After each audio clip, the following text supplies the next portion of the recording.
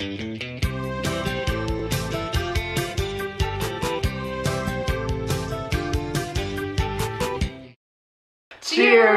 Welcome to Movie Bitches! Episode 235. Tonight, well, not we, Avryl's reviewing It Too.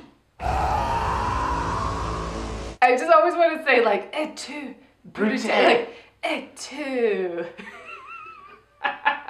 Oh my god. It's stupid. Too bad this wasn't episode 227. I mean, it doesn't matter, but every 27 years, Pennywise comes back from the gutter? We'll get into it. Okay, so. It's a. First things first. Yes. Shout out out to Andrew, our mixologist. We decided we need some bigger guns to get Avril through the task at hand. Oh, it's a task. So, it is. Yeah. So, but first and foremost. Oh, yeah. Subscribe, share, yeah, comment. Did you like this movie? Do you like the miniseries? We can all agree that Tim Curry's the best. Take your pick, Billy boy. So here's the thing. I literally know nothing about it except for that there's a clown that lives in a gutter and balloons and... And yeah. Which but there's it's not in the movie. But there's like, is the weird creepy laugh thing in the movie? Far that... That's what it sounded like. Hello. Insofar that he's a clown who laughs, yeah. But there isn't like a laugh. It's not like his signature, like, oh no. Oh, was that Pennywise's laugh? Oh no. That's not a thing. So there's a lot to unpack. Yes. Oh right, but so I know literally nothing about... So that's it. That's it. The extent of your knowledge. Basically what happened was, I remember, God, I was in elementary school. And someone was like, oh my God, we watched It. It was the scariest movie I've ever seen. And I was like, oh no. Then I will avoid it. That's not something for me. And I have fully just avoided it at all costs ever since. I remember walking by, the miniseries was at Blockbuster. And it was 2 tapes long because it was so long. And I remember always walking by it because it had such a great cast. It was like John Ritter and, oh well now I'm forgetting. But John Ritter was there and Tim Curry and... Really just Tim Curry. But anyway, I remember walking by it all the time because there would be like a spooky clown. Yeah. And then there was all their squares on the bottom of like, and all of these people. It was like a Dracula cover or something. And I always went, oh, scary. No. Oh, that's that movie that people tell me is scary. Go back and rewatch it. It is not scary. Yeah, Mike Hanlon. That I had to go. That I had to get cleaned up. For a kid, I guess. For a kid, yes. Fully. For the kid in the 90s, yes. So we got to unpack that. Sure. We got to unpack the book. We got to unpack the first It movie. Right. And then It Too. Sure. So I'll try and slam cut through it. Yeah, because I mean, in all honesty, I just don't care. I don't care, but I gotta give you some context. Yes. So the book, an 800-page untenable, cocaine-fueled semi-masterpiece that I don't know anyone that's actually finished the book. 800 pages? What is this, Moby goddamn Dick? I don't think Moby Dick's that long. Probably not. So, it is every idea that Stephen King has ever had in a book that's mostly interesting and also sort of a disaster. Okay. So... Now, have you read part of it? Or no. Okay. But I have friends and they've told me bits and pieces, so I can give you some flavor. The creature... Yes. ...isn't always a clown. He can transform into anything. He is... Now okay, hold on now. Some sort of galactic or cosmic or things like that entity, an ancient. And there is a... Not a lot of this is in the movie, I'll be honest. Okay. There is a cosmic ancient turtle. Oh. That... Boy, I really wish there'd been more turtle in this movie. That is the antithesis of it. It's good. Oh. And it was prophesized, and there's a lot of Native American rituals and ancientness and the rights of, and how we have to, anyway. How come the good one is forced to be a turtle, but the bad one can be anything? No, I don't have the answer for that. have a lot of the details, but there is a mythical turtle. You can only be a turtle. You can be whatever you want. The answer is cocaine. Okay. The answer will always be cocaine. That is the answer. And it landed on Earth. Okay. Forever ago, and every 27 years it rises back up to power and Like a cicada. yeah, and feeds, now this is my understanding of it, and feeds on the fears and the evilness of humans. The more he scares people, the more delicious they are, the more he wants to then... The more power. And it all grows. So it all takes place in the... Wasn't that the plot of a movie that we watched recently? Where it was like, the more fear, the more powerful I am. I don't know. Doesn't Whatever. matter. I guess Doesn't it's a common theme. Okay, great. Sure. Sorry. I do feel like, though, there was something else that we watched recently where it was like, ooh, I feed off of fear. That gives me my strength to grow. I mean, it's a pretty common, Yeah. you know... Was it Power Rangers? No, she had to collect all the gold. Oh, right. That was gold. Really, the main character, you could say, is the town of Derry, where it Right. takes place. And for me, and what I understand of people that have read the book, the scariest part of the book is the evilness of humanity. And that it's seeped into this town. And so when kids or people are doing evil things, no one's standing up and saying, hey, you shouldn't do that. As an adult, I should protect you. You're a child. Things like that, and the inherent racism and the inherent homophobia, all this stuff and all this hate and intolerance is built in generationally into this town because Pennywise is feeding on it down below, and it's this self-perpetuating thing.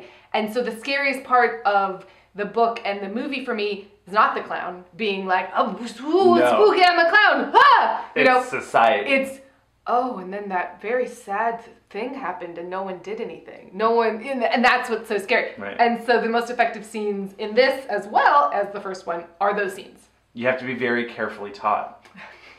So we'll get into why this may have been a comedy. Okay. We'll get into it. Okay.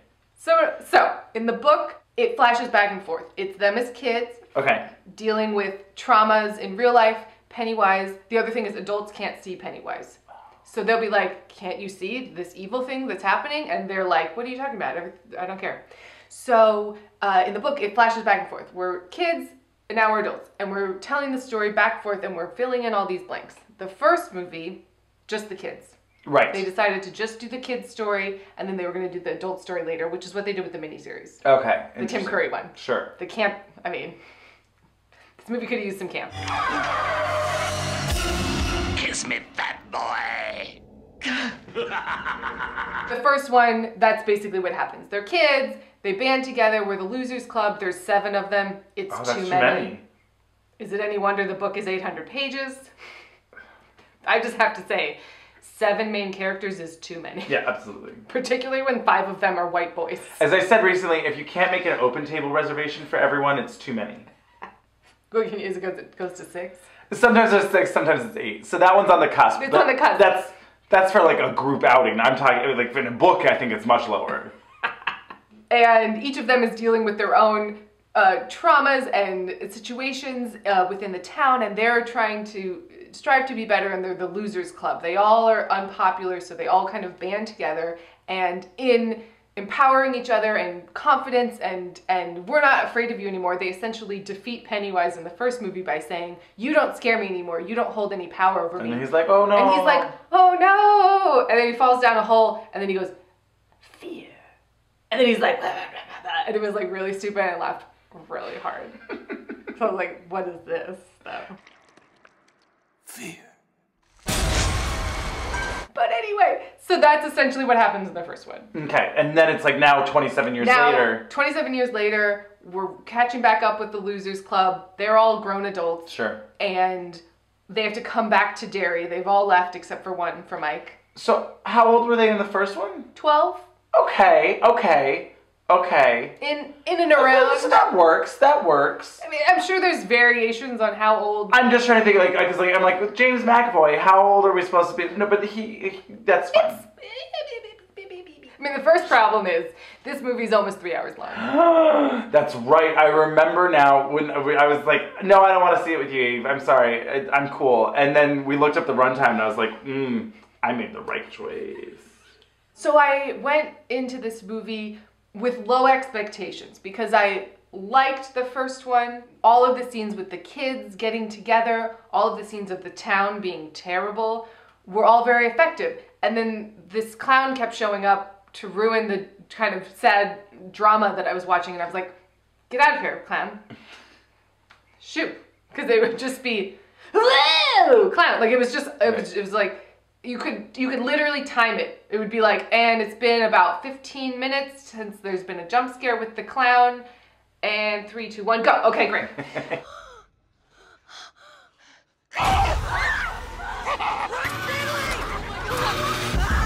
So for the most part, I enjoyed the first one. It was fine. It wasn't crazy long. It was still probably too long. So I had low expectations because I heard this wasn't very good. Okay. It turns out it's true. But I heard that it was like, yeah, it's fine, whatever. And it started, and I'll be honest, the first 45 minutes, I was like, what are people talking about? This seems pretty good.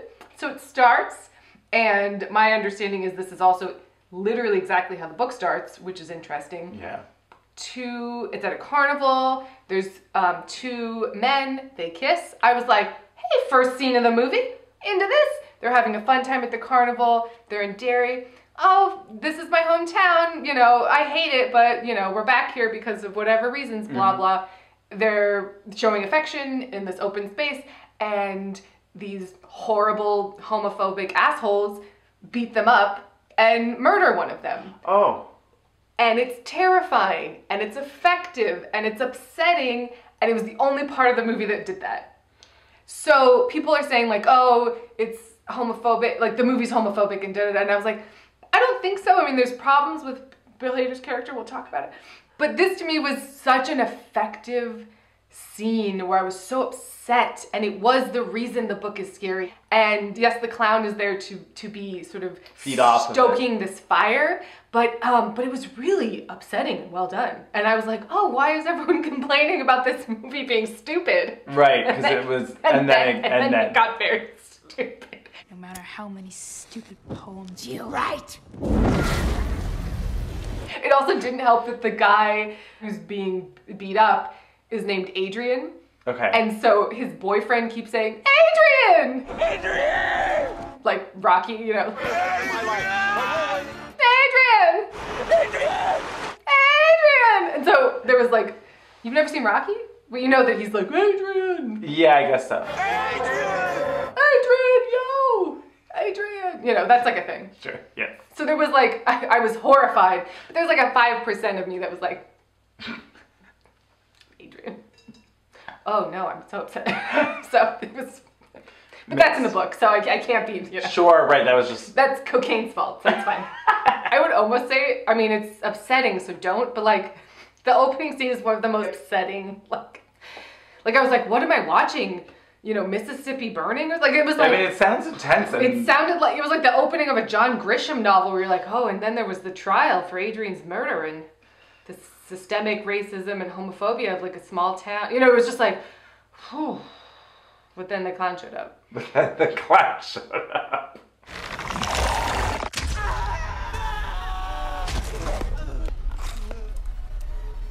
Adrian!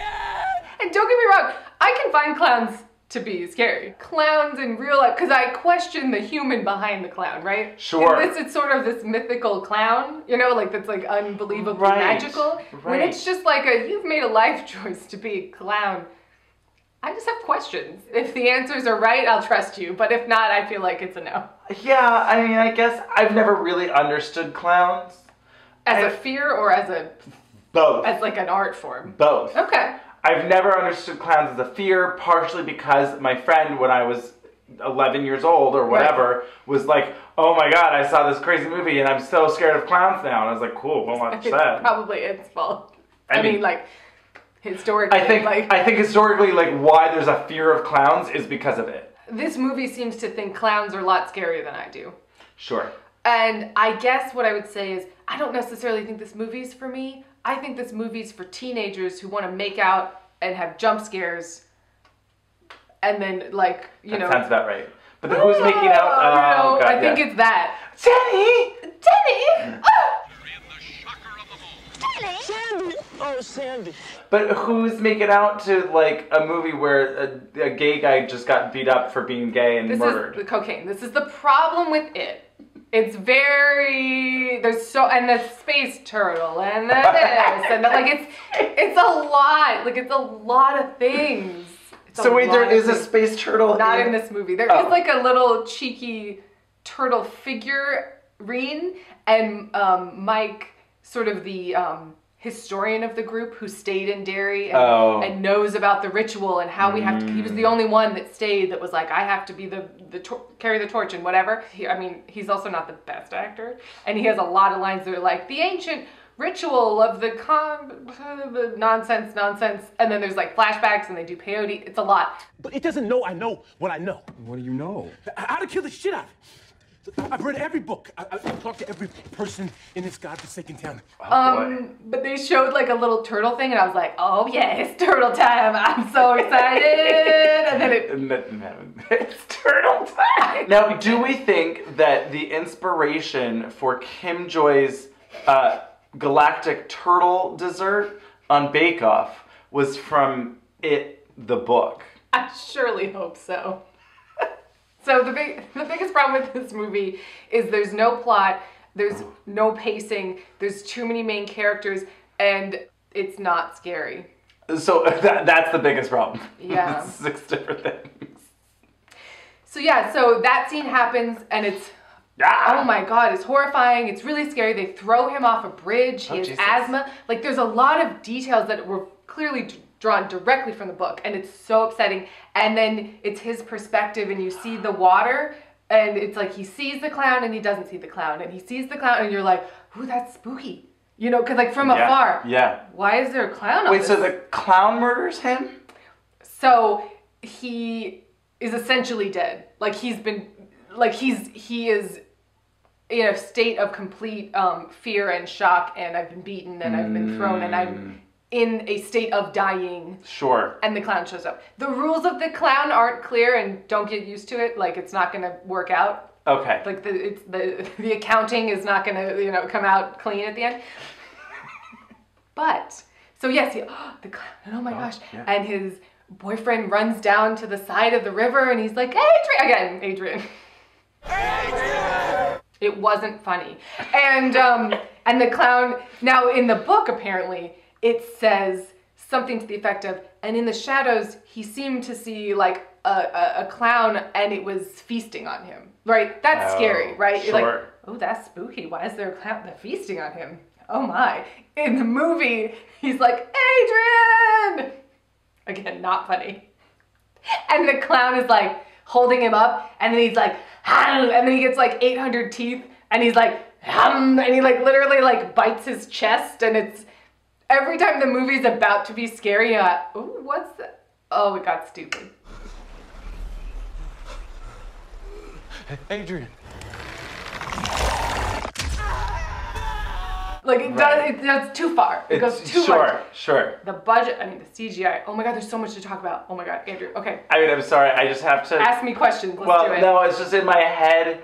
I was just picturing, because it's like the gay couple too. Yeah. This is really inappropriate since it's sad and he died. I mean, it's this movie, but you know, it's just like, and then it cuts to him feasting on him, and it's just like the clown, just like. No, that would have been interesting. I think you didn't even have to say anything. It was just, yeah. Hey, Adrian! But anyway, sorry. So the budget. So I was like, bam, slap in the face. Fuck, that was scary. Rough. Yeah. Rough. Maybe the reason people don't like this movie is because it was actually good and scary. Right. And not just the like, clown being like, ah! And then I was like, oh, no. So anyway, it's 27 years later, then we have to introduce all the characters. So then it's like, and here's this person, and this is what they're doing, and we're going to give you like maybe 1.5 to 2 minutes to get to know this person. This is what I'm up to now, that 27 years after we were friends. Also, there's so many characters, and they did their best to sort of face match, like, oh, that was that one. Sure. But it took me a while to be like, wait now, James McAvoy was Who? Which one now? No. So I mean, but that's kind of crazy. Even if you think about it, like, if you only spend 2 minutes on each person, that's 15 minutes of this movie. And that's not a lot of time to spend introducing a character and what they've been up to. For a movie that's nearly 3 hours, yeah. I mean, wow. So, yeah, they do a terrible job of introducing everyone. It's just very much like, he's a writer now. He sells real estate. Like, it's mostly job-based. So we introduced James McAvoy first, and there's a really bizarre cameo from Peter Bogdanovich. I mean, I wasn't mad at it. I don't know. The director on set for the movie. No. Yeah. Cameo as... The director on the set. So James McAvoy is a writer now. And he's also a screenwriter, and he's writing one of his books into a screenplay. And his wife is the actress in the movie, and apparently she has a much bigger part in the book, and she's literally like in this scene for 5 seconds. So he's like, I can't write the ending, goes to set, and then Peter Bogdanovich comes down on a crane and is just like, well, hello, you should rewrite that ending. I'm Peter Bogdanovich. I mean, he doesn't say I'm Peter Bogdanovich, but he is wearing his uniformed ascot, and I mean, it's just Peter. It's very weird. That's very weird. Like in this horror movie, I just watched this horrific. Right. Hey, what's up? I'm Peter Bogdanovich. It was weird. I mean, it was, and I'm sure like who's watching? I don't know. This movie was wild. Now, who watching this movie other than me is like, oh, Peter Bogdanovich. Right. Hey, cool. Good news. Not even like John Carpenter. You know, like. I guess they were friends. He was there on the day. Introduced James McAvoy, and then we introduce 3 more people. And then we introduced Jessica Chastain. Oh, she's in this. Yeah. So. Oh, I think I knew that. There's a girl in the group. Okay. There's a black man in the group, and then there's five white men. Boys, or men. Boys to men. If only. I think I would love it. So they introduced Jessica Chastain. She has a horribly abusive husband. Oh, great. And her journey is sort of, because her father was abusive in the first movie, so it's sort of this sort of cycle of abuse, right? And it was actually affecting and upsetting. He like beats her up and is about to rape her, and then she like hits him over the head with something and just like escapes the house. The dad or the husband? The husband. Okay. And apparently, I'm gonna keep saying this, but apparently in the book, her husband is like a main character, and he is chasing after them the whole movie and is a horrible person, and it's a nightmare, and he is trying to kill them all, like, because they're all coming back to Derry, and he's coming after her, and he's a psycho. Got you. And he's not, we never see him again. He's literally in the first scene. She hits him over the head and is like, bye, bitch, I hate you. Never to be seen. Interesting. Yeah.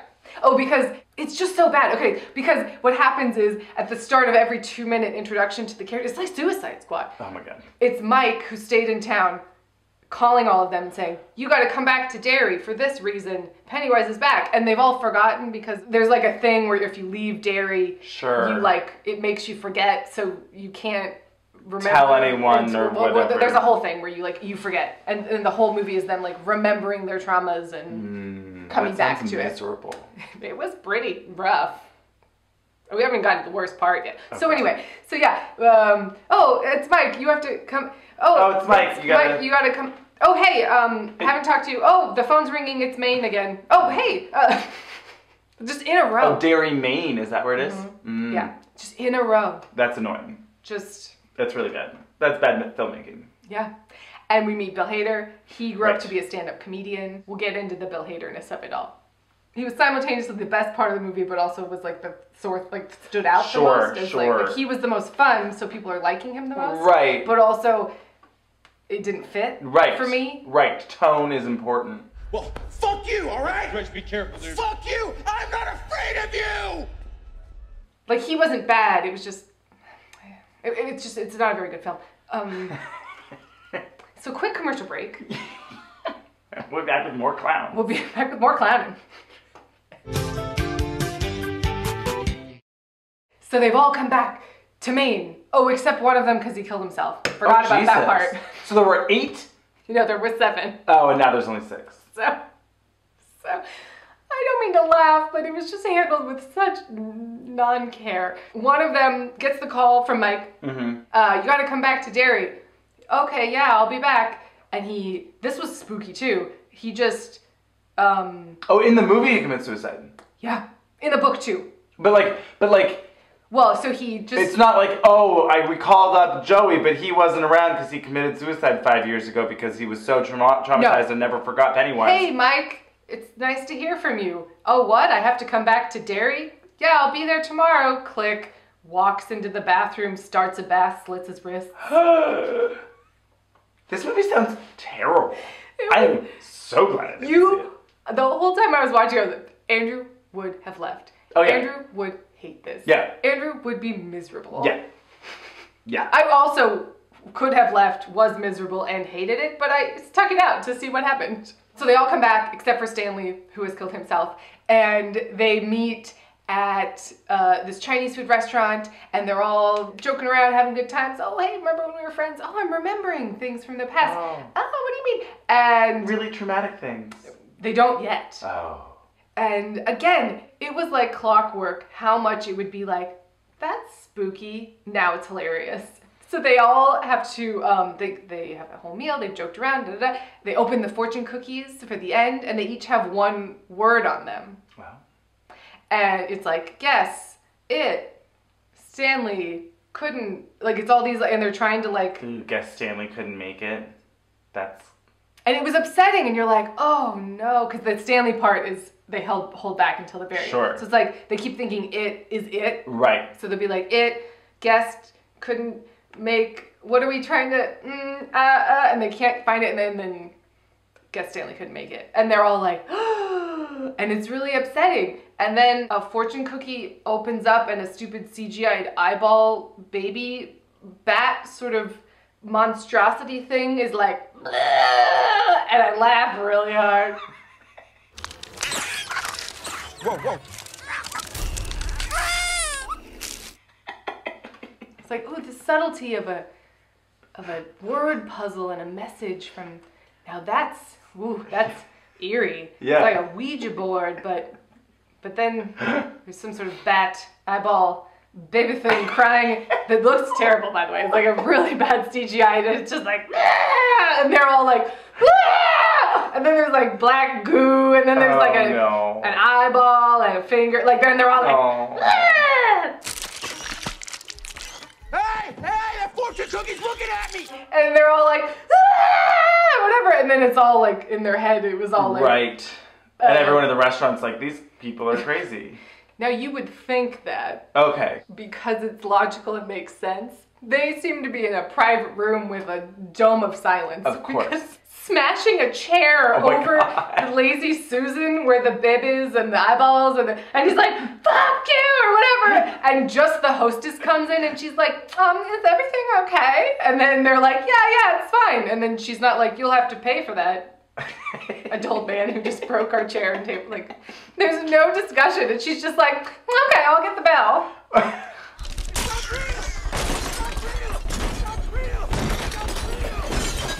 Is everything all right? Yeah, can we get the check? She just added it automatically. I'll get the bill. $300 for that chair. It was so weird. That's really weird. Like, and you could chalk it up, I guess, to like, it's a weird town, it's Derry, but like, it didn't make sense. Yeah, no, that's weird. I'm honestly surprised I wasn't shushed in the theater. I was laughing so hard and so often. I mean, I know you, so I'm surprised too. I was really trying to keep you together, but I mean, and again, it was like clockwork. Like every 15 to 20 minutes, there hasn't been a very stupid CGI scare in a while. And it got me every time. Right. It wasn't like, ugh. So in some ways, it was enjoyable. No. Oh, okay. I mean, I did laugh. I wouldn't watch it. Like, sure. I wouldn't recommend it at all. But, like, I laughed. I mean, okay. I mean, I guess that's true. Like, you kind of either want one movie or another. You can't try and have both, where it's like, ooh, serious, scary, dramatic things. Yeah. And then also, ooh, silly, goofy, CGI, like, well, and it gets oogie boogie. It gets dumber, and the tone is like, it felt like Monster Squad, but in my understanding, like, it is supposed to be like one of the scariest books / movie. Like, it's marketed as a horror film. Yes. So I'm like, why am I watching Monster Squad starring all of these Oscar winners? Right. I couldn't tell you. Yeah. That's what's weird. That's what's weird. Huh? So then this was one of the best parts. So they're leaving the restaurant, and this little kid, I don't know, 10 something, walks up to Bill Hader, and he starts to say some weird sort of out of place line, right? And you're like, oh, spooky kid, that's weird. And they've all, of course, been very upset by the black goo. And the outrageous bill they obviously had to pay for breaking the chairs and various different things. And he's like, what? And then he yells at the kid's face, fuck you! And I laughed so hard. And then it turns out the kid was just quoting a stand-up routine to him. Fuck you! I'm not afraid of you! The fun's just beginning. The line from your act. You want a picture? I think I'm good. He was like, oh, sorry, do you want an autograph? And the kid was like, no, I'm cool, thanks. He walks away. And No, you're a crazy asshole. It was such a weird thing to be in there. Because the kid comes up later. James McAvoy also yells at that kid and is like, don't go in the sewer, dude. Fucking listen to me. Listen to me. He's like, it's very dramatic. And he's like, never go in the sewer. Tell your parents to get out of Derry. He traumatizes the same child. You leave Derry and you stay out of Derry. Do you understand me? It's supposed to be at the festival. Tell me you understand! And then, Also, what kid's gonna be like, I'm gonna go to the sewer? Because the clown Lures them in. That's why. Because in the first movie, his younger brother, James McAvoy's younger brother, is the one that gets taken and killed.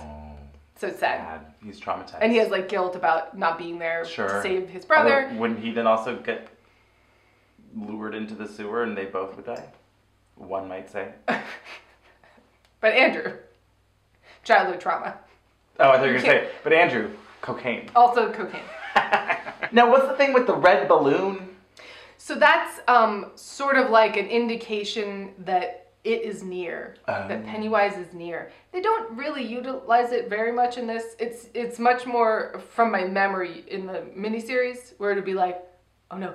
And then they'll pop and there's blood in them and it's like, this one, here and there they use it, but not really, but that's what it is. Gotcha. So the Chinese restaurant, they're here, blah, blah, blah, blah. Then they're all like, we're gonna leave, we're not gonna stay, we're gonna get killed by Pennywise. So this is the stupidest thing that the movie decided to do. Okay, good. Well, that's not true, but it's one of them. So they, we're not gonna do it. Okay, we will. Well, we're gonna, it's like, who cares? Just fight the clown. Mike, the historian guy who stayed in Derry. Yes. Just has a whole monologue where he's like, well, you see, we all have to split apart. We each have to go, they literally say, we all have to break up and go on our own side adventure where, it was clearly we didn't have the money to have them all in the room for the whole movie. Oh yeah, I love it. It was so that. Yeah, because you have to have a cast of fucking 7. Of Oscar winners! Oscar winners! I'm a f***ing Oscar winner. Yes, you are. Well, actually, I don't know if any of them have won Oscars, but they've certainly been Nominated. Yeah. So he literally is like, we have to split up because the script tells us to, and we each have to go on our own adventure where we each go find an old talisman that represents a trauma from our childhood so we can remember the trauma of our childhood, so we can remember Pennywise, so that we can then go defeat him. We need to split up. You each need to find your artifact. Alone. That's important. So I'm gonna say an hour of the middle of the movie, it is literally James McAvoy goes to find his talisman. Jessica Chastain goes to find her talisman. Bill Hader goes, it literally goes through every single person. Hey, that's you gotta come to Derry. Hey, you gotta come to Derry. It was like Suicide Squad. Oh my God. And I was like, this is insanity. This is not filmmaking. No. This is nonsense. Yeah. That's terrible. Insane. Yeah. Would it shock you to have me tell you that after they each have an individual one, some of them have a second one? Why? This is when it just felt like I was watching the same vignette over and over. So it's like Jessica Chastain. No, this was in the trailer where it's like creepy lady. Did they at least montage it? No. That's literally the point of a montage. Yep. Oh, different people are all doing the same thing? Fighting. No, because it has to be. And then it was 50. Okay, the timer's running out. The clown hasn't shown up. 3, 2. Oh, right, exactly. So this was in the trailer. The Jessica Chastain, I'm in my old apartment when I was a Oh, kid. yeah, this is, the old lady. Creepy lady. So creepy, right? Yeah. She was creepy. Frozen lady. Frozen lady? Remember, she's like, nobody leaves Derry. alive. Right. Like, she's Right. creepy, Yeah, right? yeah, It's sure. subtlety. Yeah. Oh, what's going on here? That seems creepy weird. She's in the apartment where her father has died. Ooh. He abused her. That whole storyline. It doesn't really make sense why Bev would be, why her fear would be an old woman, because men have always been... Oh, is that what it's supposed to be? It's like your fear or your whatever triggered you, and I guess they're saying that the like apartment she grew up in triggered her. I don't know. But why is the old woman... She like lives there now. Okay. Which would make sense were it not for this end of the scene I'm about to tell you. So it's like, creepy. Weird music's playing. Oh, I'm just gonna go make some tea. Leaves. She goes and finds her talisman. It's just like, check. And what is it? And check. It's a key from before. Oh no, hers was a poem that one of the other guys had written her that made her feel special, but she forgot which one of them wrote it to her because of Derry. So it was either James McAvoy or the other one. And they couldn't just talk about it? They all forgot. Oh. And she wrote it down and hid it under a floorboard or something? He was like, I wrote this for you back then, and she hid it in a floorboard, and then... Like, it's literally... Okay, great.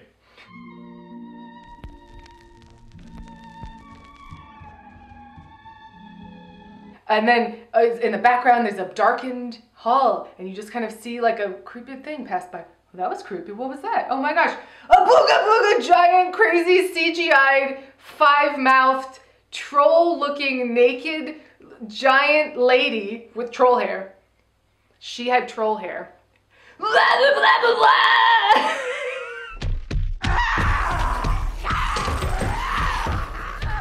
She's got like a mouth on her neck. And like, I'm gonna get you. It was like clockwork. Oh my It was God. literally like, oh, that was creepy kind of... scene. And it just looked so stupid. I thought I was watching Are You Afraid of the Dark? Like, Oh my- it yeah. looked stupid. That's what it sounds like. And I just couldn't wrap my head around it. Okay, let's get into it. Okay. So Bill Hader is, in this movie, not in the book, a repressed homosexual Oh. who was in love with, forget his name, not Stanley, Okay. or James McAvoy. Okay. The other one. The other white boy that didn't kill himself, but wasn't the one that used to be fat that lost weight. Okay. There's so many characters.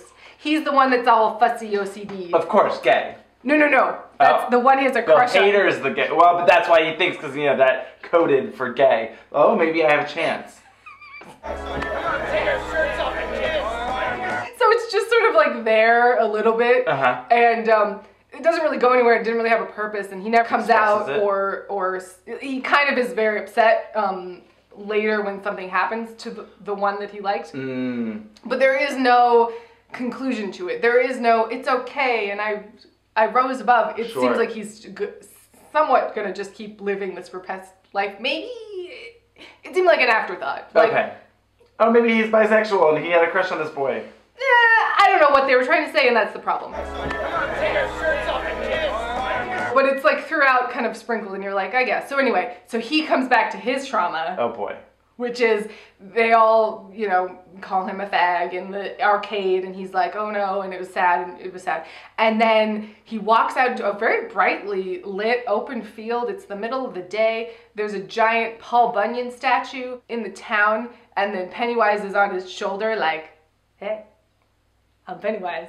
I'm just a clown sitting on this giant Paul Bunyan statue? Yeah. Great. Hey, what's up? Mm-hmm. I'm gonna basically out you. Like that's his fear, right? So he's like kind of, but it's like very. Does he have like a fucking bullhorn? I know your secret, your dirty little secret.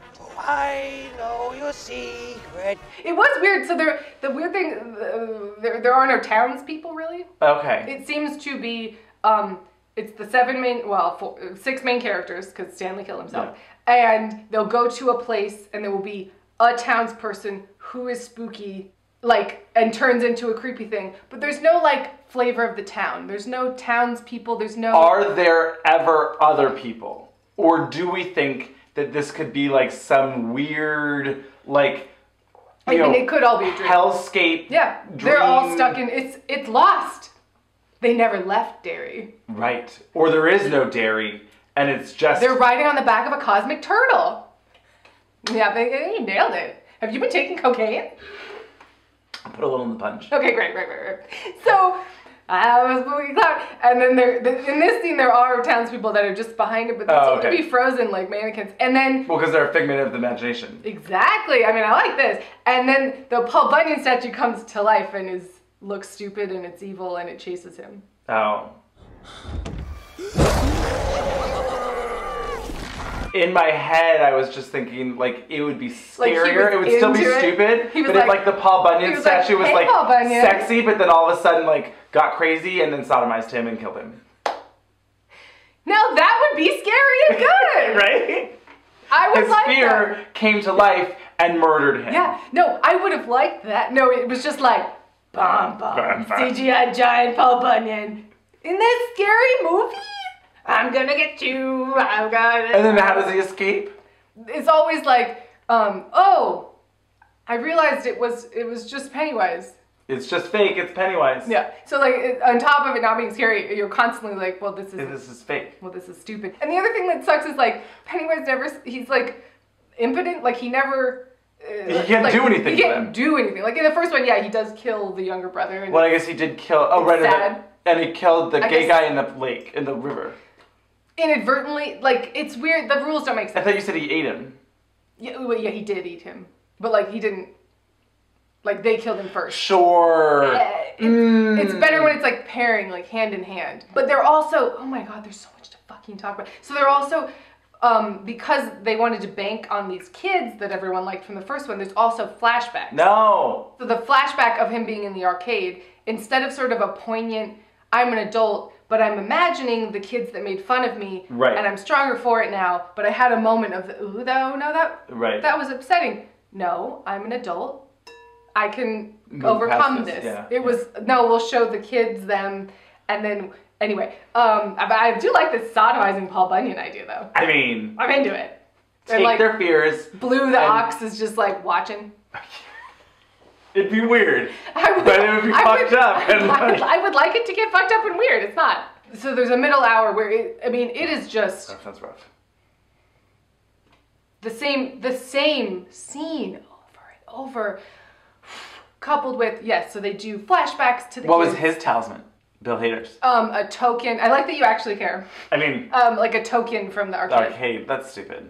Yeah, because some of them, it was like, oh, I left this here as a memory. Like hers was like, I put this in the wall because of reasons. Right. His was like, well, but like you didn't like put that token in a special spot. And how did they know? It was all nonsense. None of this is in the book, by the way. None of the talismans, oh, we gotta break up and go on our separate adventures. Stop it. Not really, and not in this way. Avaryl. Yeah. You have an 800-page book you're adapting and you're gonna make up more shit? Yeah. Yeah. That's what my friends who read the book said. They were just like, why? Why? There's so much in the book that, like, why? What? Give me Galactic Turtles. I mean, tell me about it. Tell me about it, Stud. I would have loved that. And the sodomizing. Such a hope. I'm really, really here for that. I'm so glad. It's much more interesting than what happened. I love that this is just like it's turned into a weird gay horror movie where it's just like, and then the clown ate him out and drowned him. And then the Paul Bunyan statue. Like, they died of pleasure. It's like what is this, cruising or something? It's like, oh no. That would be interesting. It'd be interesting. Upsetting, but interesting. I do like the phrase, and then the clown ate him out and killed him. So quick commercial break. We'll be back with more clown. We'll be back with more clowning. The clowning has begun. Oh my God, right. So then they do these flashbacks to the kids, right? But it's been 2 years since oh no, they filmed puberty! The movie? Now you'd think, okay, whatever. We can just accept that these kids have aged. No, they spent God knows how much money de-aging these children and their voices.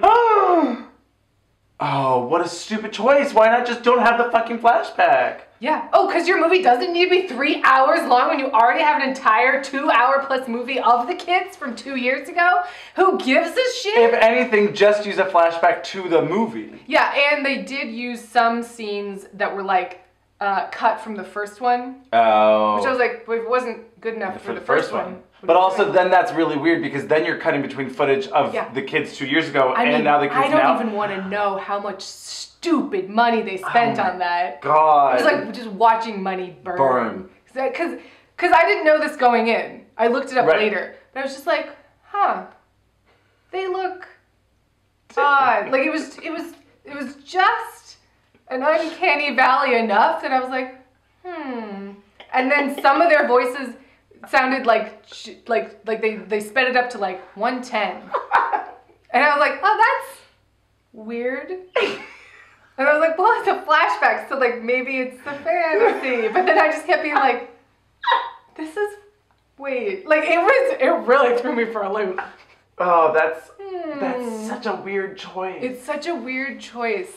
That's the problem with shit like this. Yeah. Is that you get these people where it's like, oh sure, we'll give you the budget, whatever you want. No. Small budgets create creativity. Yeah. You have to refine and decide. You have to put in whatever's smart really choices. Exactly. What's really worth telling the best story. Do we need to spend $80 million de-aging these children? No. You can tell a better story and cut 30 fucking minutes out of the runtime. I mean, I'm going to go ahead and say an hour. Well, sure.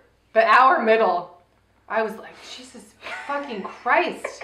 They're going to go through all 6 of them, are they? Oh, God. Really? Guess it was a good thing Stanley couldn't make it. Oh, shit. I'm just heartless. I guess maybe because I didn't see it that I just don't care. The movie didn't care. It was like, and then, I mean, it was like, oh, that's sad. Yeah, that's upsetting. Oh, who cares?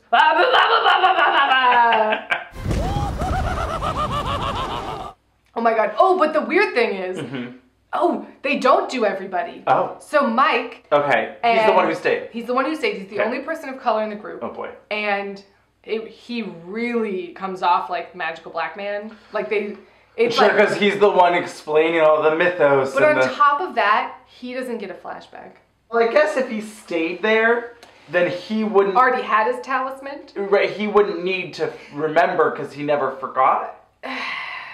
They don't explain it great. And that's why I kept being like, wait, Mike doesn't get his own little... He's been remembering for 27 years, sure, learning more about it, sure, so that he'd be prepared. He needed to get ready for those monologue scenes where he was talking about the rituals and the talismans. See, you were zoning out and you weren't paying attention during them. And I bet you missed something that was, important. I think you're giving this movie credit. Unduly. Stole it? From Native Americans? It's complicated. Yeah, it is. They helped me on my journey. There wasn't a lot of care given to his character or backstory. Right. Like, it wasn't like, oh, well, sure, he's been there, so he remembers it all. But there was just a really quick flashback to his backstory, which apparently is completely different in the book. Again. Why change things? I don't get it. That's what I don't get. The only reason that I would change something from a book... To make it shorter. Well, either to make it shorter, or to simplify. Yeah. Or if it's like offensive, or like, ooh, this didn't hold up to the test of time. Okay. But at the same time, if that's the case, maybe you shouldn't pick the book. Maybe you just. Well, I think it's unfilmable. It is unfilmable. This story, as it stands, unfilmable.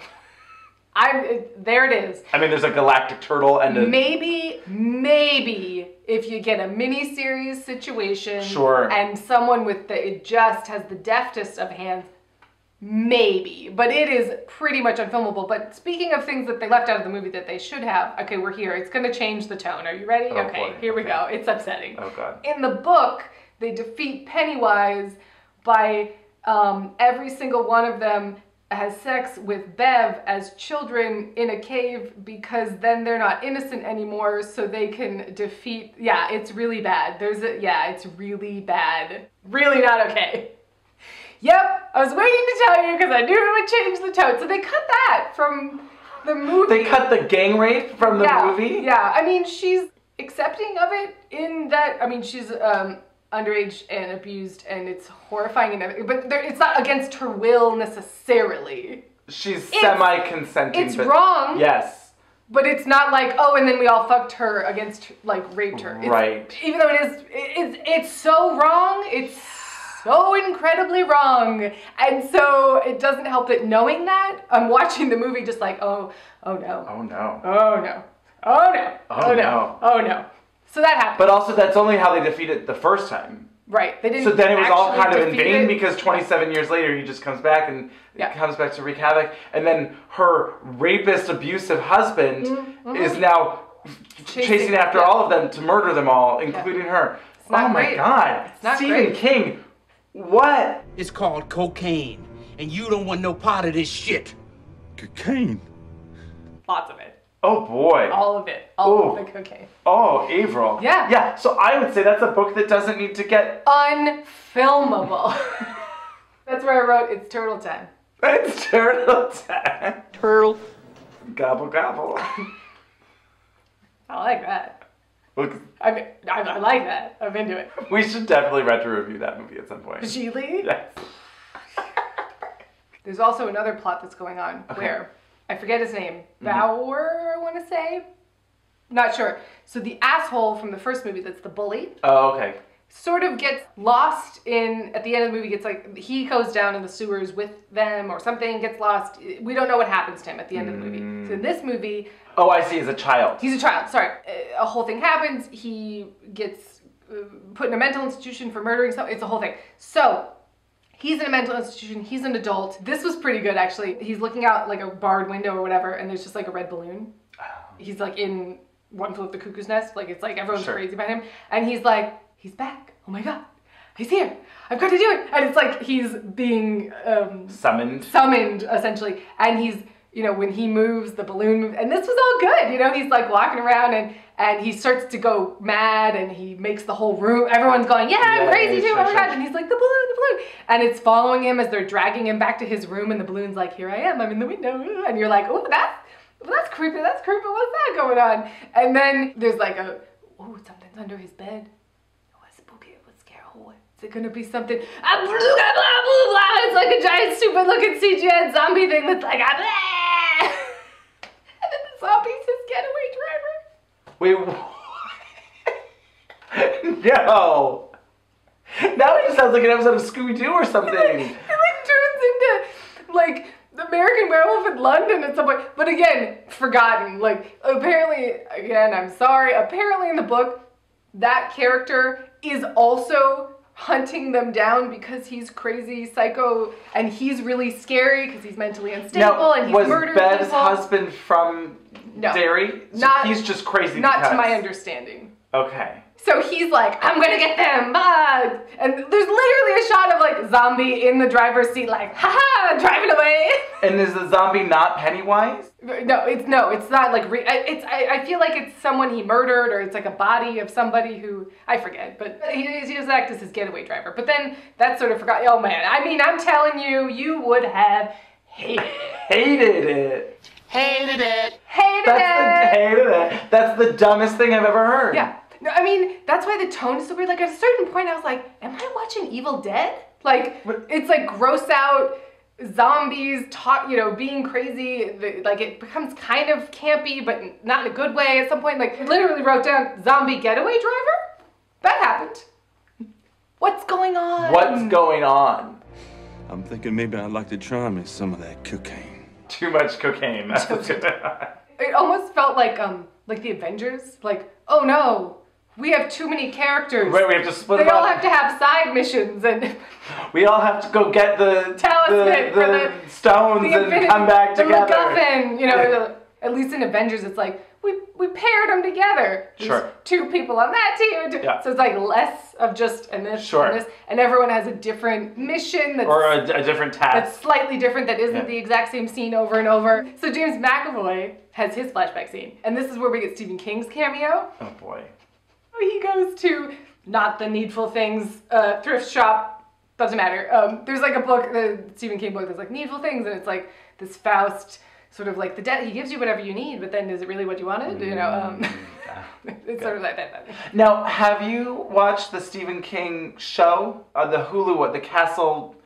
Oh, Castle Rock. Yeah. I heard it was not good, so I didn't. Okay. And I didn't watch 11/23/62 You read the book. I read the book, but which was James actually Franco. great, but James Franco was in it, so I was like, it's a pass. Is that a Stephen King thing? Yes. Gotcha. But that was really good. Cool, the book. And that was also like, I'm going to say 700 pages or something. God, he just loves to write. So he shows up at the Needful Things shop, Right. and he sees his bike outside, and we get a like nonsense cameo from Stephen King, and they talk about, oh, you can never get the ending right, you know? They make like a meta joke about, because he's the, oh my God. Because everyone always complains about Stephen King's endings. Oh. So that was like an in joke, but they like use it a little too much. I don't think I know many Stephen King novels or books. I know I've seen Misery. You have? Yes. Oh. I like it. I mean, Cat Bates. It's great. I've but it seen doesn't Shawshank. have a galactic turtle. It doesn't have a galactic turtle. I'm out. You've seen Stand By Me. Yes. That's based on a short story. Oh. You haven't seen Carrie, I'm sure. No. Or Christine. No. Maximum Overdrive. No. I mean, that one is actually very bad and stupid, and I love looks terrible. The cars come alive. Imagine your worst nightmare. Machines take over the world. This one was, I believe, directed by Stephen King, and he's on record as saying he has no memory of large portions of time when he was directing it because of cocaine.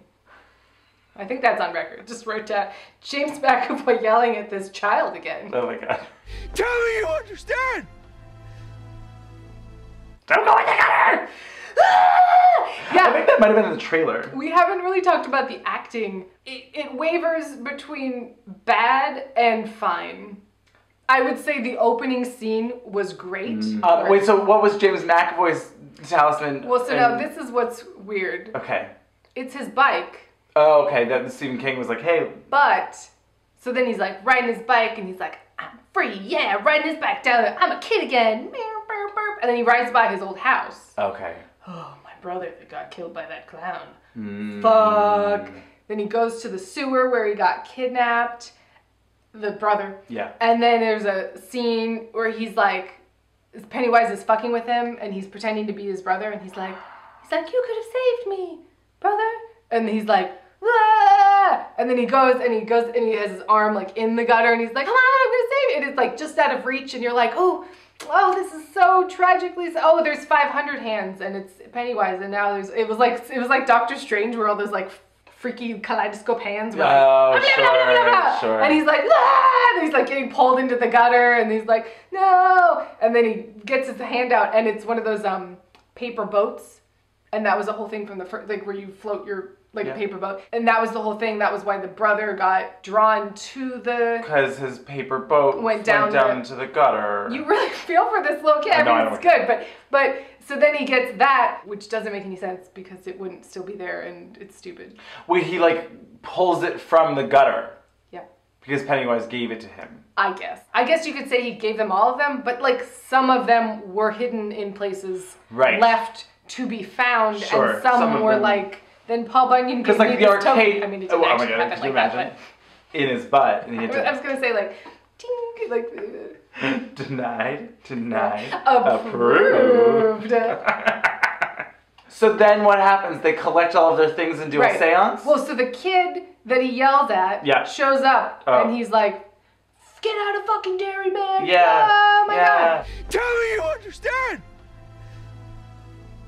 And then he has a whole dramatic turn because he's like, I should have saved my brother. So he's like, I'm going to go and save the kid because I couldn't save my brother. And then this is in the trailer too. There's a whole scene where they're in a hall of mirrors. Oh, right. And the kid is there. And then... Oh, yeah. Oh, God, I can't save him. Through. And Pennywise is behind him. And then I literally had to close my eyes. It was making me... So there's all... They needed like an epilepsy warning.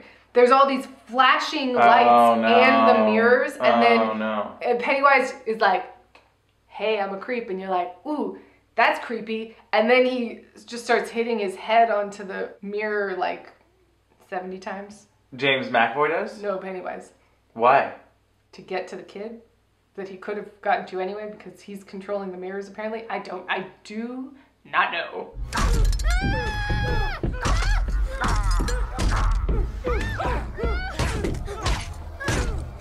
He's like, bah, bah, bah, bah, bah, bah, bah, bah, and then the lights are flashing, and there's mirror. I literally had to stop looking at it. It was making me ill. That sounds really dumb. Yeah, and he looked stupid. Oh, like he was like a... Right, and it wasn't even like a, we will do the wobble, but they won't fall down. You know?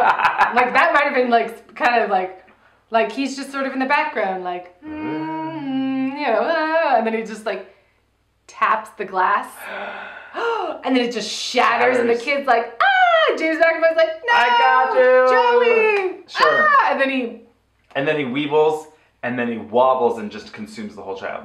I mean, I would say... That'd be terrifying. Why are we writing these movies? I swear to God. I mean, we might have to, because this sounds like garbage. So that kid is, killed, kidnapped? We don't know. We never see him again. Never see him. But you also don't see him die. I don't think so. But well, again, you don't know because you weren't looking. He may have eaten his head. I don't know.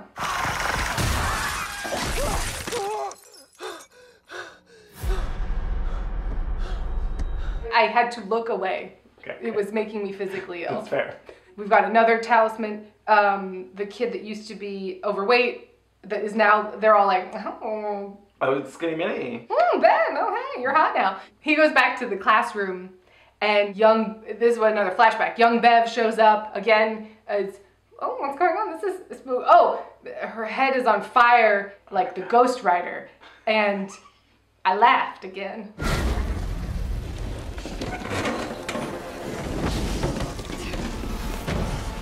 Your hair is like that fire! It looks bad, and she's like, Haba! It was really stupid. I'm confused. She's like, I don't know. There's like a figment, it's like a fake her that's on fire. Yeah. And that's his fear, was that... She's like... Did he have a crush on her in school? Yeah, he's the one that wrote the poem in real life. They've loved each other, I guess. He's loved her forever. Right. She doesn't remember that it's him. Except at some point, she thinks it's James McAvoy. He had sex with her. In the book. I mean... Bye. Okay. That is so upsetting. It's so incredibly upsetting. So wait, now, is this the adult in the scene, or is it the child? It's kind of back and forth. Oh, I hate that. Okay, so we're at the last one. I swear. Oh my God! How many are there? 6! Swear to God, it's the last one. But also, I need to mention it. I need to mention it. Okay. So it's Fuss Budget Kid, who's a hypochondriac, who's like, I always think something's wrong with me. His mom is really overbearing and overweight, and it's a whole common theme. He's married a woman that's the same. Okay. He always had to take care of her. He goes to the pharmacy. Everyone's kind of, it's weird and creepy, and I'm gonna get, you might need a pill for that. It's like kind of like making him all paranoid, right? Sure. Then he goes down to the basement, because why not?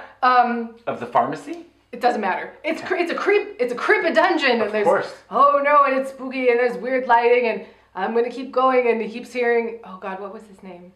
Eddie, help me. Michael. Percy. It's not Percy. Emilio. Emilio. Yeah, that's his name now. Emilio. Come and help me. Oh my gosh. It's his mom. Oh no. His mother is tied up in some sort of dentist chair with like arm straps. It's like she's Frankenstein or something. It's like the straps across it or whatever. And like a Little Shop of Horrors.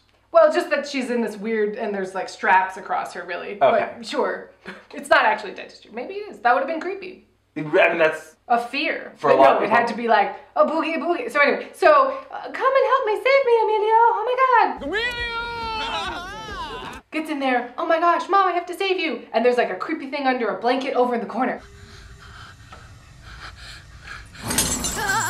And you go, oh, that was kind of spooky. Again. And then you know where this is going. Oh, that was kind of spooky. What's that? Oh, it's on a chain? What would they tie up? Oh, this is so scary. But then it's just like a really stupid looking CGI zombie that's like, more zombies? It must be the same zombie from the Getaway Driver zombie. The fact that there's... Now, I would watch the shit out of a movie called Getaway Driver Zombie. It's like Baby Driver, but he's a zombie. Fuck yeah, that's Zombie Driver. That is a sci-fi original movie right there. And he's trying to get her out, and he can't get her out. Oh my God! And he runs away, from his mother. Essentially sacrifices her to a zombie. Now this was what was really weird, and why I'm telling you this part of the story, because it was certainly not as funny as Flames all over my head. Flames Ghost Rider. On the side of my face. On the side of my face, or Paul Bunyan. The side of my face, Paul Bunyan. Not as funny as that. So he's all hypochondriac. Oh my gosh! And the zombie's kind of pinning him against a wall, and he's like, no. Germs, don't and then the zombie like vomits like black goo on him. More black goo. And it's like it's like a projectile. It's like a projectile. And then inexplicably, they play, I don't know, 10 seconds of Just Call Me Angel in the Morning, baby.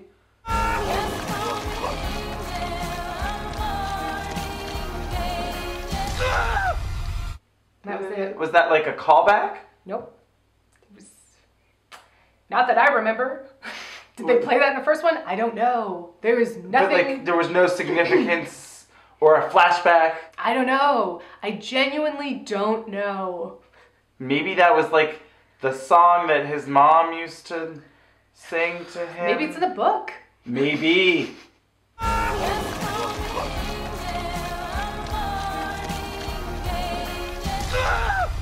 It was such like a decision in post. Like it was like they wanted to make it a joke. Right, Like, isn't it hilarious? That just coming. It was that. It was a comedy beat. It was, he's a hypochondriac and this zombie's vomiting on him. Like, that was what it felt like. That's weird. It was so fucking weird. But what does that mean? I don't know. Do you know? Is it in the book? Did you finish the book? Bravo. So quick commercial break. We'll be back with more clowns. We'll be back with more clowning.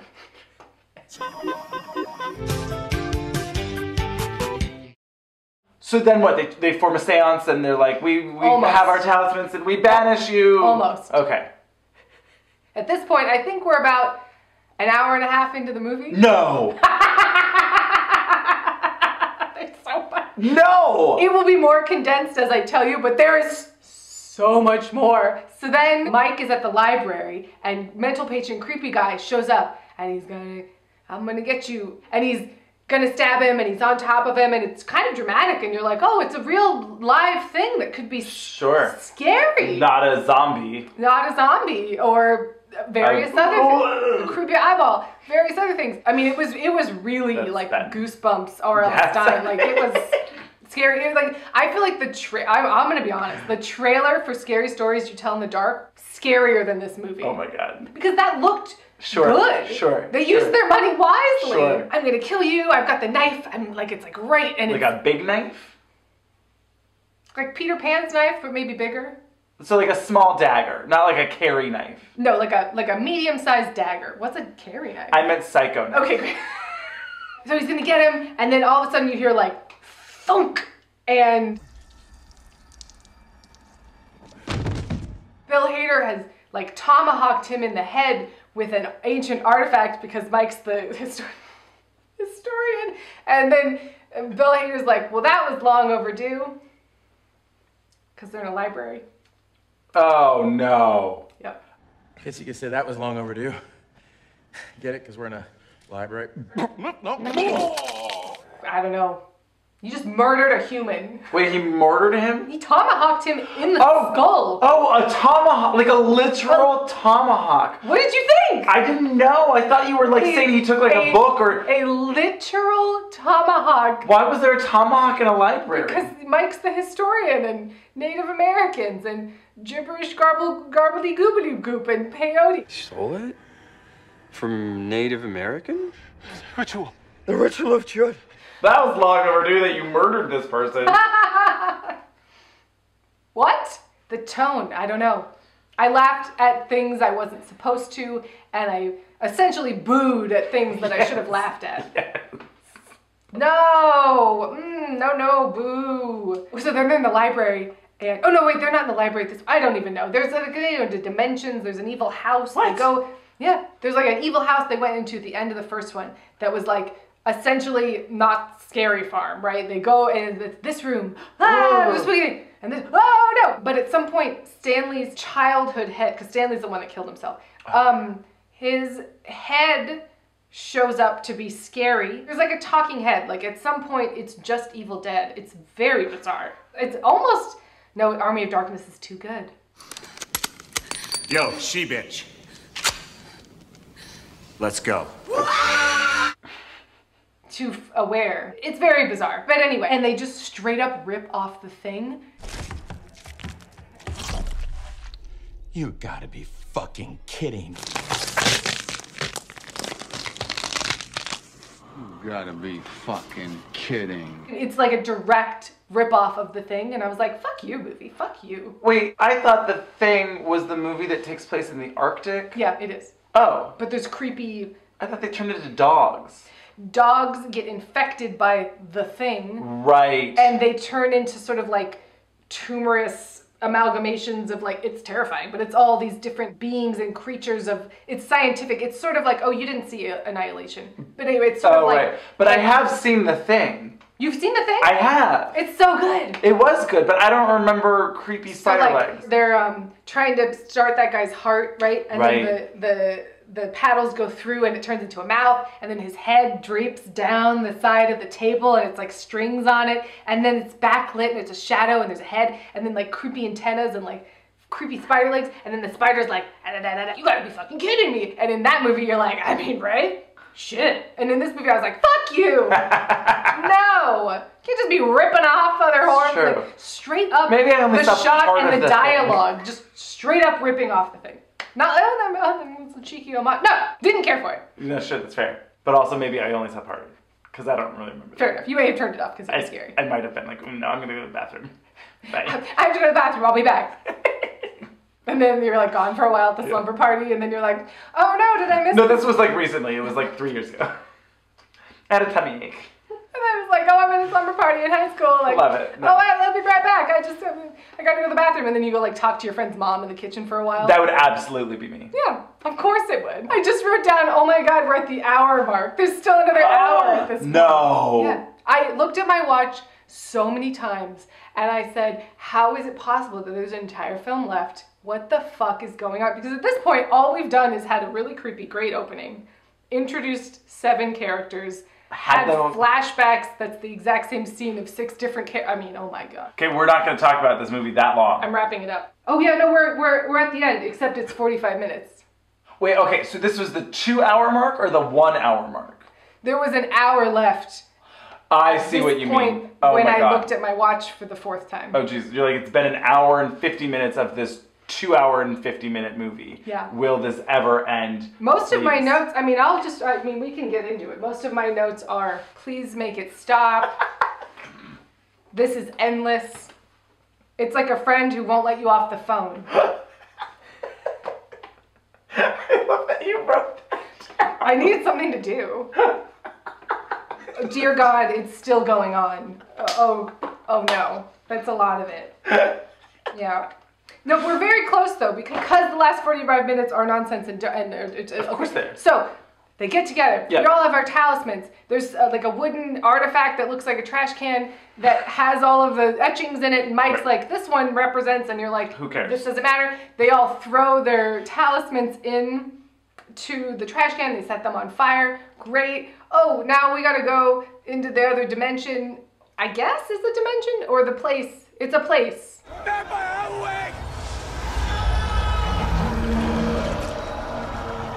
I'm not really sure. It's a different... The creepy spooky house, or this is different? They have... Oh yeah, they've gone into the creepy spooky house. Oh right, because... Okay, so... I'm sorry, but James McAvoy is like, I'm going to defeat him by myself. You guys, I've got to protect you, because that's like his That's arc. his thing, yeah. So he's like, don't follow me. I'm going to the creepy spooky house. I don't know if that actually happens, but he's like, I'm going without you. Click. And then it dead cuts to him in front of the spooky scary house like, all right, bitch, I'm going to get in there. And then they all just show up and they're like, Bill...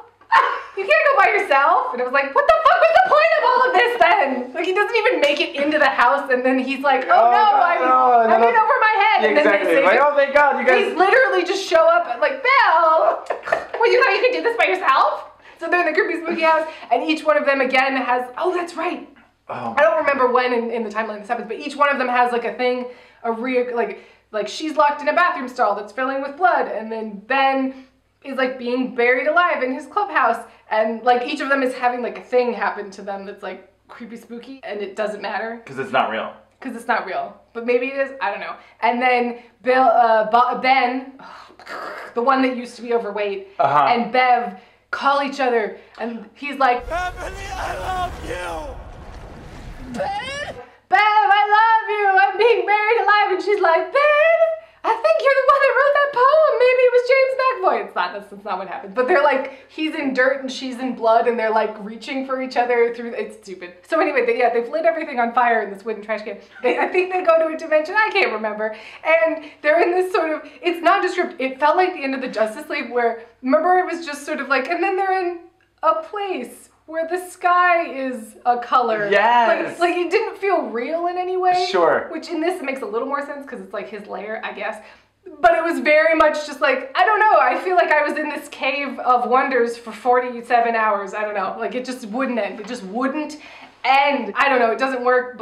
Their balloons show up. It's like a big, they think he's dead, but then this big balloon shows up and it keeps getting bigger, and I think it explodes. There's some sort of weird thing in the middle. It's like a giant roller derby course that's in a cave, but there's some sort of like thing in the middle that's like spiky rocks. I can't really describe it. I mean, it sounds like you're describing just like a weird nightmare that you had that doesn't really make sense. And it's like, if you were to tell me all of this, I'd be like, Avaryl, it's just a bad dream. Just go to sleep, it's fine. Just let it go, it'll be fine. You won't remember. They're fighting it, or they're gonna try and not be afraid of it. It's essentially the same thing that happened in the first one. Like, we're not afraid of you anymore. But the big, scary, spooky incarnation of the final it, right? It could be anything. It could be anything, Andrew. Sure. But instead, it is sort of the torso of Pennywise with his clown face, but he's got spider legs and, like, I guess a scorpion tail. Maybe it looks like the Scorpion King.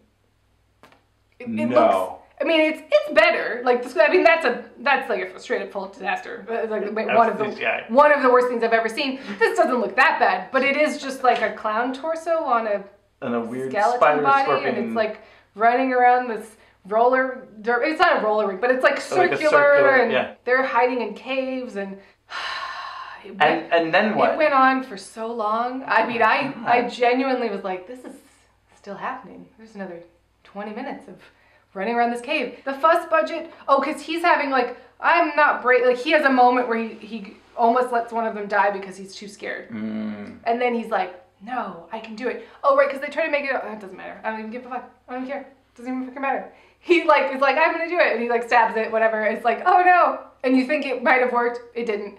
He gets stabbed through his stomach by, I guess, the scorpion tail. Or it's a spider leg, but it's sharp. I don't even know. It doesn't matter. He's like, no, I'm dead. And so then, I'm telling you, man, at this point, I was like, God damn it, get me out of this theater! So he's like, ugh, I'm dead. And then Bill Hader is all like, no, Emilio! It's not his name, I don't know. I don't remember. It didn't matter. Emilio! I mean, I guess it did if you cared, but I didn't. So he's like, no! And he's like, we gotta, I don't know, he's dying. And then, But like, for real? Yeah. Okay. Fuck. We don't know yet, but yes, he dies. Wow. I don't know. It feels like they were running away from this clown spider for a while. I mean, it's just the facts. It is just... Jessica Chastain was running from a clown spider for upwards of 15 to 20 minutes.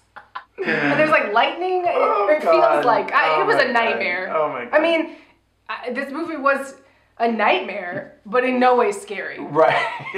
Except for the opening scene, which I will attest was terrifying and very well done. Bill Hader, I don't know, hits it or something, and it's this big dramatic moment, and he throws something at it or hits it or stabs it, I can't remember, but he attacks it, and then he calls Pennywise a sloppy bitch. You're a sloppy bitch! Yeah, that's right! Let's dance! Yippee-ki-yay, motherfucker! That happened, too. No, you killed my friend, you sloppy bitch! Yeah. If I didn't know any better, I would say you were just making all this shit up. It feels like I'm making it up, doesn't it? Oh, and then he says, yippee-ki-yay! No! Yeah. I don't know, I didn't write down the motherfucker part, but I did write, Bill Hader just called Pennywise a sloppy bitch. Yippee-ki-yay. Question mark? Yippee-ki-yay, motherfucker! But he did call him a sloppy bitch, which totally seemed wrong. It's also his friend just died. Also your friend just died. And there's a spider clown. You just imagine, like... I did. Well, because, okay, so in the end of the book and in the miniseries, it turns into a giant spider. There goes the last shred of dignity, folks. Oh. That's its final incarnation. And they Okay. defeat it, I believe, with a slingshot and a rock and a hope and a prayer. This David and Goliath nonsense. Yeah. Oh my god. I mean, it's a little better than sloppy bitch. Well, sure. As Bill Skarsgård's like, and he keeps Skarsgård's talking- in it? Bill Skarsgård Really? is Pennywise. And he keeps Oh, being right, like, right. he keeps being like, I don't know, he says stuff. But it's like a clown and there's spider legs. Time to float. The best scene with him, I don't remember, dear God, when it was. At some point in some fantasy or something, I don't know, there's a scene where it's just Bill Skarsgård, but he's got like old fucked up makeup on, but it's like a human. And he kind of turns and he's like telling a story to Bev, and he's like, you see, Bev, the scariest things are, and he's like putting his clown makeup on, and it was like, oh, this is fucking creepy. And then he runs his hands down his face, and it like cuts those lines that are like, and he starts to bleed, and it was like, ooh, that's really, I'm a clown, and it was stupid. But before that, It was good. there was so many times in this movie where I just went, they all decide again, yes, oh, we have to not be afraid of it. So they all start banding together. They're like, you don't even matter. We don't even like you anymore. Like, they turn into bullies to defeat it, which I really didn't appreciate. Sure. And they keep calling him a clown. Well, he's a clown. But he's a clown spider. But they're like, you're just a clown. Like as in you're silly, you don't Right, matter. But right. then they just start going, clown, clown. Clown.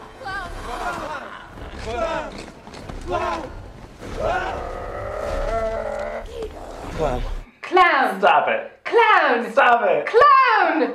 Clown. And then he keeps shrinking. Like, No. yeah. Oh my god. This is so bad. The clown. It's like, oh, what a world, what a world. Like, it's, I mean, he doesn't say that. I mean, maybe at this point, why not? Just throw it in there. But he's like, and they're like, clown, you're a clown, clown. And he's shrinking and he's shrinking and he's getting weaker and weaker. And he's becoming like, I don't know, the emperor or something. And they just keep chanting clown at him. And then I think he just sort of like poofs and goes into himself and they win. For 27 years or forever? Seemingly forever, although I don't know what was different this time than last time. I guess last time he fell down a well. Sure. And this he time, just disappeared into... He like poofed into himself. This sounds like pure garbage. No, I genuinely was like, oh, Andrew would have left. Oh, yeah, absolutely. Like, you would have... I was fascinated by the disaster of it on some level because it... Just like filmically, it's like nonsense. Oh, do you want an example of what not to do? How not to pace a film? How don't introduce characters that you then don't develop in any way? Like characters are literally like, remember when they were kids and you liked them? This is their job now. That was it. Clown. Clown. You clown. Get out of here, clown. Oh, laughing hysterical. You're just laughing. What is this? Nonsense. So yes, Emilio has died. Oh, sad. Oh, and because now everything falls apart. The dream sequence. The dimension is whatever. And so they have to leave not Emilio's body. And Bill Hader's really upset. Sure. Because he loved him. Oh. I guess. It's like there, but not really in any intelligible way. Gotcha. Be who you want to be. Be proud. And they escape through the caves. Whew, made it out of that one. And then they go jump into a quarry and wash off all the blood and everything. Because I think they did that in the first one. Hard pass. Hard pass. So then, okay, I just have one, I swear to God, one more thing to tell you. Okay. Okay, so they've all moved on. Great, we killed that clown. Oh, there's all these weird checking back in, right? Ben and Bev, they cut to them on a yacht. Oh. And there's like a bunch of geese behind them. And it's very much like, we're yacht people now. That's weird. Yeah, because we never see her husband. I guess she got a divorce. And as a fragile person that was in a very traumatic childhood situation and adult situation. Like, I don't know, maybe like don't get into a relationship so fast, Bev. But he has a boat, so I guess it's fine. Sure. We find out that Stanley, who killed himself, this isn't in the book, has written them a letter. Oh, God. Each of them a letter, and then they read it out loud, and the letter essentially says, well, I was the weakest of you, and I knew I couldn't stand up to it, and I knew we had to do it all together. If we weren't all together, it wouldn't work. So I killed myself. You're welcome. If all of us alive weren't united, I knew we'd all die. So, I made the only logical move. I took myself off the board. I killed myself so you could survive because I'm too weak to face this fear. Right. Didn't appreciate the messaging. Oh, no, totally. I killed myself for you. Right. It's fine. It's not in the book, and I was just like... Well, that is weird. No. No, that is very weird then, yeah. It's fine. Again, don't add shit to an 800-page book. Don't add, just subtract. Yes. Don't add, just subtract. And then it's like James McAvoy in this study, and I was like, this looks an awful lot like Stand By Me. Turns out it's the exact same room from the end of Stand By Me where Richard Dreyfuss is writing the end of his novel. Wow, who has friends like you do when you're 12? Jesus, does anybody? And he starts to type his new novel, and it's like a Stand By Me homage, and then I think it ended at that point. I couldn't tell you, but I think it ended at that point. So now, like, is the town not evil anymore, or? I'm so sorry. Apparently in the book, the town gets washed away by the huge storm of it. Like there's a flood or something happens. I don't know. Just call me Angel in the morning. Baby. I hate everything about this. Yeah, I felt like you had to feel some of the pain that I went through. I don't have any love for it. So Sure. there are maybe people that, I don't know how you could like it if you read the book, honestly. As a film. Yeah. If you liked it, I mean, power to you. But like, I just genuinely like don't know who this is for other than teenagers. But dear God, it's almost 3 hours. Why would you go? Like, this isn't a good date movie. No. Beverly, I love you. I don't think. No, you don't want your date to ever feel like, Jesus Christ, get me out of here. So I wouldn't recommend it. It was wacky schmacky and very bad, and a comedy and a drama, and I think the one we wrote is better. Yeah. So boy, I mean, I don't know what to say, but Spider Clown? Spider-Clown. Sodomizing Paul Bunyan. There, that's what it is, right? But does that imply that Paul Bunyan's being sodomized? That's what I thought you... At first I thought you were saying the Spider-Clown was sodomizing Paul Bunyan, and I was like, where's this gone I now? like it. That would be some shit that was in The Shining, like, and then you opened the room 1108 and there was a Spider Clown sodomizing Paul Bunyan. I mean, that's fucked up. That's some shit that would be in The Shining. That would be scary. That'd be scary. That'd be scary weird. I don't know.